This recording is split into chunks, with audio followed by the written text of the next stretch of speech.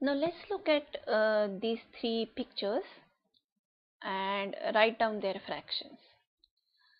So basically these all are 5 over 8 because 5 parts out of the 8 parts are colored. Now if I want to write all of these three together, what would I do? I'm going to add all these three. So I say 5 over 8 plus 5 over 8 plus 5 over 8, and that becomes 15 over 8. That means I'm adding the same thing again and again. But when we do this repeated addition, what is it called? We know that repeated addition is really a multiplication. So instead of adding 5 over 8 three times, can I simply multiply 5 over 8 by 3? Yes, I can do that because in the whole numbers, say for example 2, rather than saying 2 plus 2 plus 2 equal to 6, I can say 2 multiplied by 3 equal to 6. So similarly, I can say 5 over 8 multiplied by 3 is 15 over 8.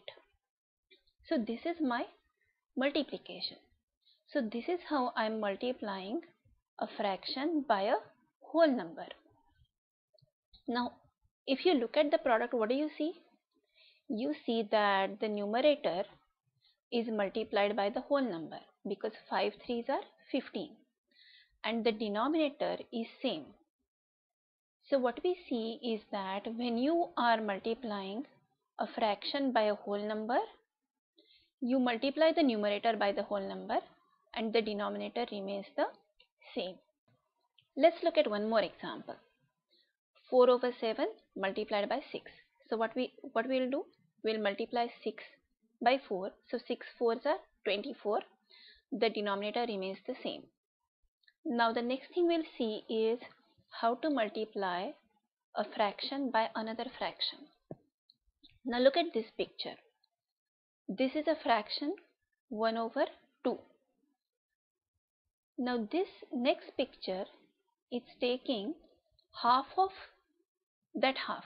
The first fraction represents half and the second fraction shows half of that half, which is really 1/4 of the rectangular strip. So I can say that when I multiplied 1/2 by another 1/2, the answer was 1 over 4 or a quarter. So what did I do really? When I look at the answer, I can see that we have multiplied the numerators and we have multiplied the denominators. That means when you multiply two fractions, what you do? You multiply the numerators and you multiply the denominators. Let's take one more example. Now this is 3 over 5 multiplied by 1 over 4.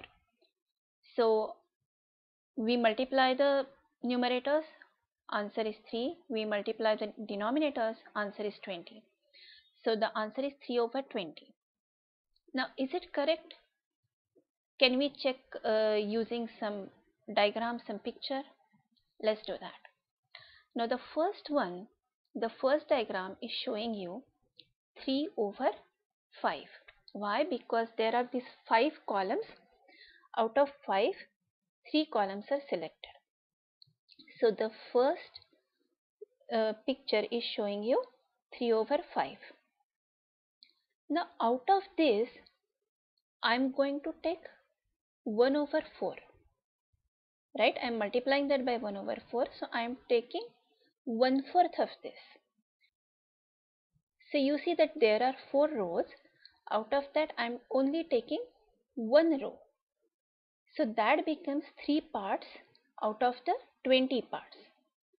So our answer matches with the diagram. So when I select 1/4 of the 3 over 5 fraction, I really get 3 over 20. Let's take a look at one more example. 2 over 7 multiplied by 5 over 8. 5 2s are 10. 7 8s are 56. So the fraction is 10 over 56.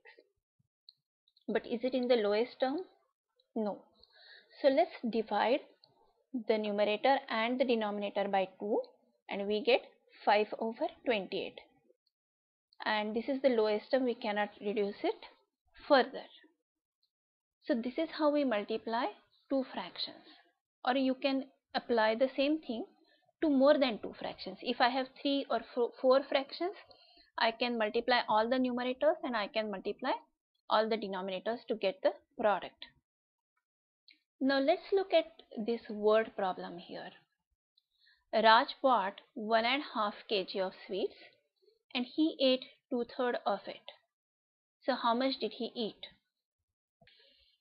So 1.5 is a mixed number. So let's first convert that to an improper fraction. So 2 ones are 2 plus 1 is 3.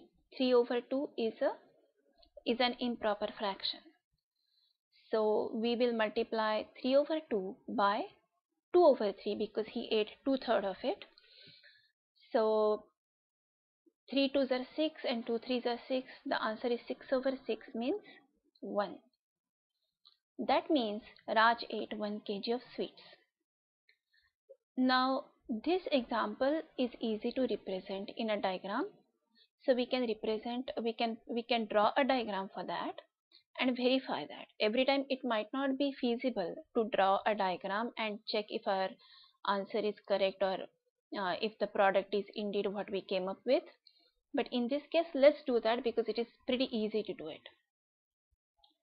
So there are these 3 squares. Each of it is representing half a kg. So together the 3 squares represent 1.5 kg. So 2 out of these 3 squares make it 1 kg. That means he has eaten 1 kg of sweets.